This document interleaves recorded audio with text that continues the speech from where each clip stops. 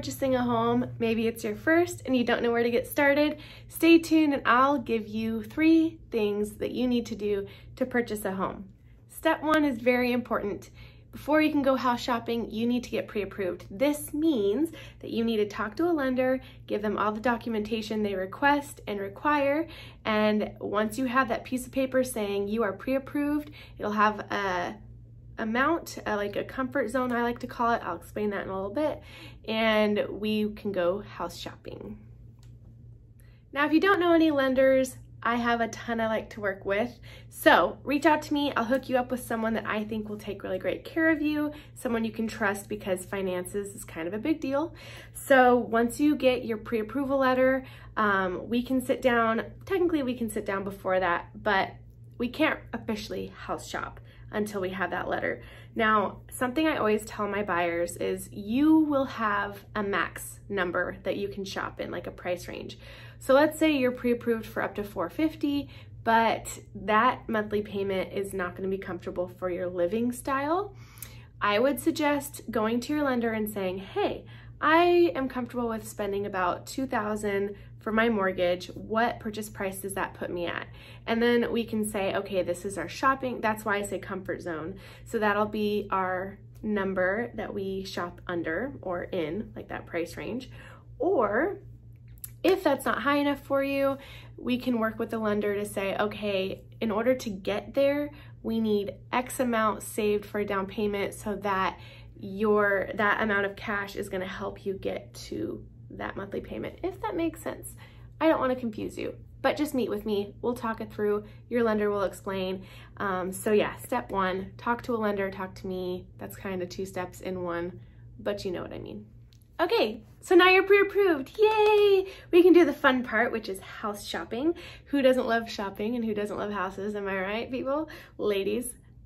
Anyways, so before we go house shopping, I want to make sure that I sit down with you and give you my buyer binder. So there's a process I like to do. First of all, I like to get to know you, get to know what you want, where you want to be, what your needs are, because wants and needs are different, what you can compromise on, what you can't let go of. So that's a huge step. But the buyer binder is something that I've created for all of my clients, especially first timers. You need this. It talks about everything from A to Z escrow, what you're going to be experiencing, what to expect, and there's just a lot of great information. And it's a great spot for throughout the escrow process when you get documents from me, which you will, like disclosures and anything else that comes along the way. You can put it all in here so that even like a year or 2 later, or when you go to sell your house, you have a place with all the documents and it's organized. So that is step number 2, meeting with me and then house shopping. Okay, so we've been house shopping. Maybe we've only seen one house, maybe we've seen a million, but you have found the one. You are ready to write an offer.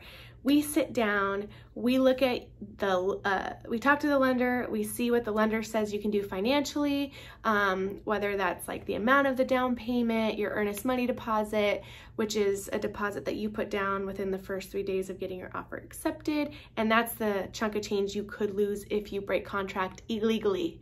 Illegally is the key word. Anyways, so we figure out all the details, fill in all the blanks for our offer, and submit it. All right, so our offer is submitted, now what? Technically, according to the typical average contract, the seller has 3 days to review it and make a decision. If it's a strong competing offer, we might be countered to give everybody one last chance to submit their highest and best. Or we might be denied, which sucks, but that's happening a lot in this competitive market. Especially, I would expect your first couple of offers to be rejected, just to be emotionally and mentally prepared. But it doesn't always happen. I've had a lot of clients get their first offer accepted. Like I said, factors, it's just hard to really tell you what exactly is gonna happen. But let's say your offer is accepted, you are officially in escrow, and my buyer binder and our conversation will explain what happens next. But this video is really just telling you what you need to do to prepare yourself to purchase, and I believe I covered all those things for you already. So if you have any questions, if you'd like to meet with me, get this buyer binder in your hands. I've had a couple of people take this and they didn't buy for another year. I've had some meet with me thinking they weren't ready until the next year, and they found out that they were ready right away. It just depends. So if you're thinking about purchasing a home, just talk to me. I'll get you connected with a lender. We'll see where you're at financially. If you're ready, we're gonna go for it. If you're not, we'll wait, but then you'll have a game plan and you'll know how to get ready. So basically what I'm trying to say is, if you're gonna buy a house anytime soon, just talk to me and at least get the process started and the conversation going, and let's go house shopping. Have a great day, you guys.